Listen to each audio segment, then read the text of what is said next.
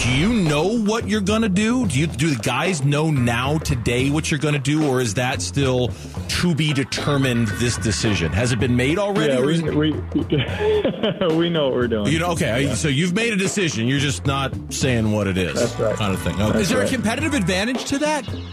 Absolutely there is. I learned that from Coach Sirianni, truthfully. When we were a new staff, there's always a little bit of cat and mouse week 1, week 2. How much of it is just making them and Rivera have to prepare for 2 quarterbacks? Yeah, huge. Because from a defensive perspective, it's hard to prepare for 1 quarterback, let alone 2.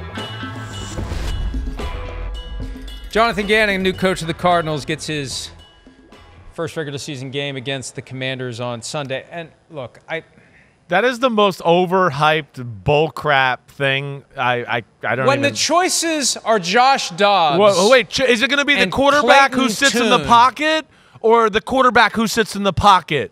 I don't know. They're going to have to rewrite the game plan for the quarterback who sits in the pocket, and then they got to do another game plan for the quarterback who sits in the pocket. I don't know if anybody will be ready for this. This will be crazy stuff. Here's the other side of it, too. And this just shows the level of naivete that Jonathan Gannon has. And it's going to make him look bad. Because what happens today, Wednesday? They'll practice today. Somebody's getting the first team reps today. And there's going to be enough people in the vicinity that somebody's going to tell somebody about it, and somebody's going to tell somebody about it. And it isn't many steps before a reporter finds out about it and says, Josh Dobbs took all the first-string reps at practice on Wednesday. He's the starter.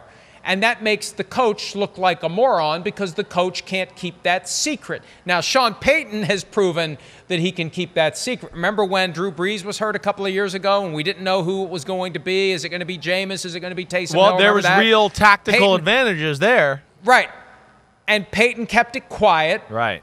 Until he wanted it to be known. Gannon doesn't have that kind of authority. Gannon doesn't have that kind of sway. Gannon is not yet in a position where he can just tell guys, keep your mouths shut, and they will. And what, as you said, what difference does it make? What difference does it make between Josh Dobbs and Clayton Tune? It makes no difference. There is no competitive advantage here. It's only an advantage if you have some dramatically different style or huge gap in talent or whatever it might be for one or the other. And that's not the case here. No, it's just not the case. No, it's not. I'll be excited to see who they throw out there. Clayton Tune did a good job as a rookie in preseason. He did, but we know this is regular season football. That's different. Joshua Dobbs doesn't have a ton of experience in the regular season, but of course has been around the league and does have that. So that's the advantage he has. Hi, it's Mike Florio. Thanks for watching PFT on YouTube. Hit subscribe for the latest news and analysis from Pro Football Talk.